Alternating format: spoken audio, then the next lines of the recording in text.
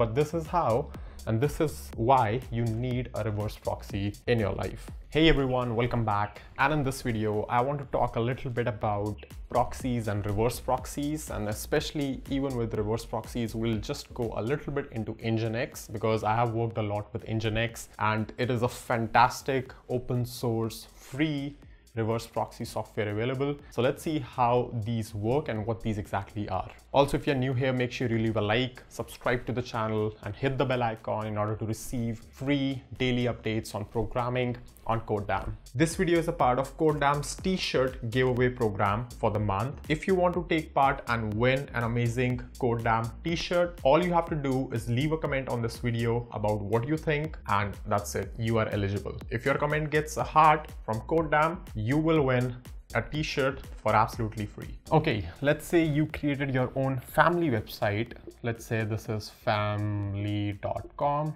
or whatever, and then slash I have my name, Mehul, right? Let's assume this page should be rendered by a Node.js app, right? Because Node.js is my favorite programming language. Let's say the second member, we have M2, for example, likes Vue.js a lot, right? And this is just a static website, for example. This is obviously a server-side rendered thing because we are using Node.js with, let's say, some EJS as a system. And then slash member 3 likes to have PHP, right, as their homepage. Now we want to create this system.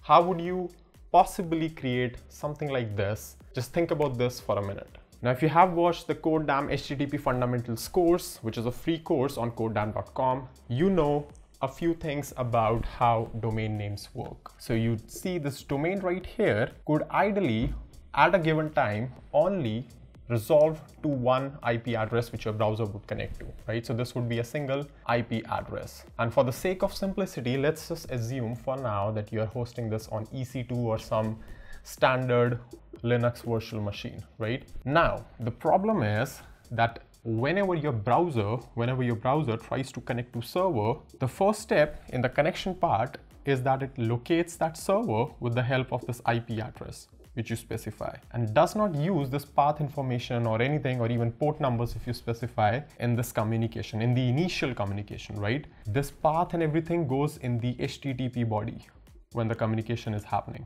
So that means the option of having multiple servers is eliminated, right? At least right now.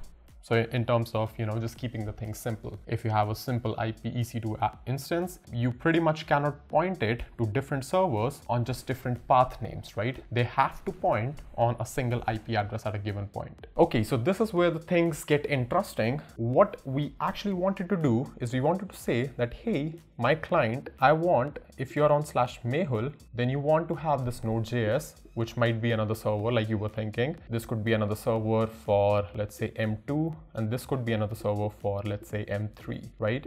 But we just showed that this architecture is not possible. So what we do instead of this is that we write a special program on the server itself, which does this handling, and we put client one layer behind, right? So your server right here now determines what path you are coming in this specific case, right?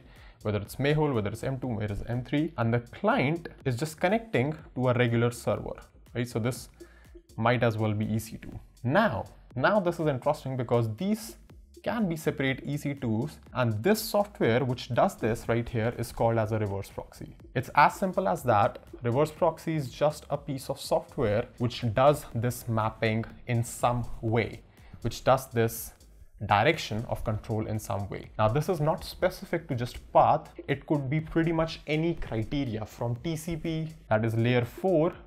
I think layer 4 is the lowest you could go in NGINX, to all the way to HTTP, which is your application layer at layer 7, right? So you can do this with NGINX. You can do this with HA proxy as well. These are the two proxies I have used personally, and I mean, I do recommend NGINX, but HA proxy is also good for some use cases. But yeah, I mean, for NGINX, you can pretty much do this redirection on the applications, whether it's Node.js, whether it's PHP, whether it's Vue, whatever, with the help of these path names.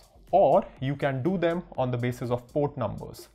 as well, right? So for example, you can have a port number 3333 for this, then 3334 and so on. Or you can also do it for subdomains. I mean, as long as a bunch of paths, a different set of URLs go to the same host, which has this NGINX proxy running, you can perform this redirection, right? Now the point is that how does this reverse proxy system actually works?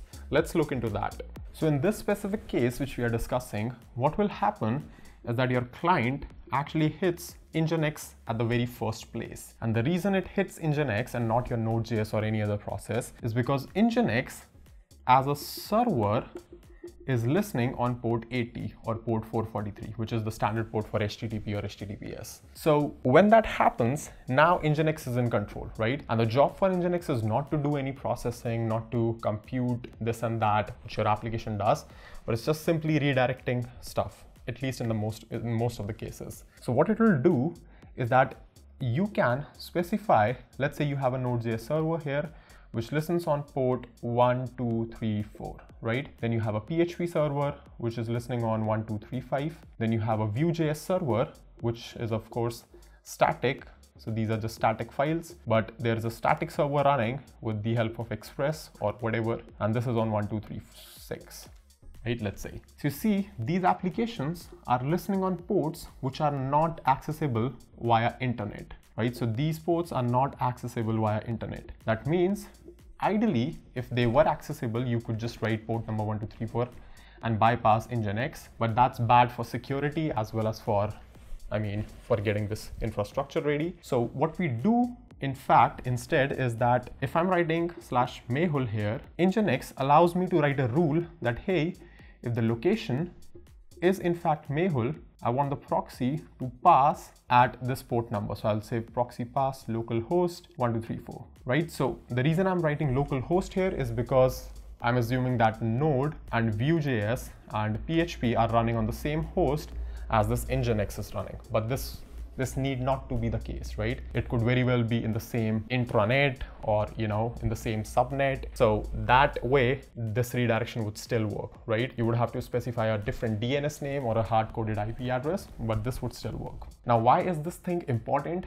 Well, you can think of NGINX as the ultimate middleware to your application, where you can perform all sorts of things in a very, very, very performant way, because NGINX is written in C or C++, I don't know, but you can see it's not your Node.js thing, right? So C and C++ are actually very, very, very, very performant languages.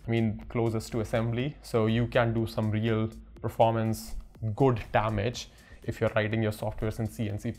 So NGINX is performant. It is feature rich. That means you can do rate limiting, you can do WebSockets connections, you can do, there are so many options to do. You can do load balancing, you can do a lot of stuff with NGINX, right? So, but the core fundamental of reverse proxies is the following, that it just sits as a front layer in most of the cases and then distributes the traffic to different applications, or sometimes maybe the same application running differently, just to act as a load balancer, right? So for example, a standard use case of Node.js app would be to have an NGINX process, and then let's say 4 node apps, right? And when would you do that? You would do this on a 4-core system. Why? Because a Node.js is single-threaded app. Therefore, you're using all the 4 cores of your server now with the help of NGINX load balancing, kind of. Right? So you can perform the same load balancing with NGINX, HA proxy, pretty much any other reverse proxy application as well. But this is how,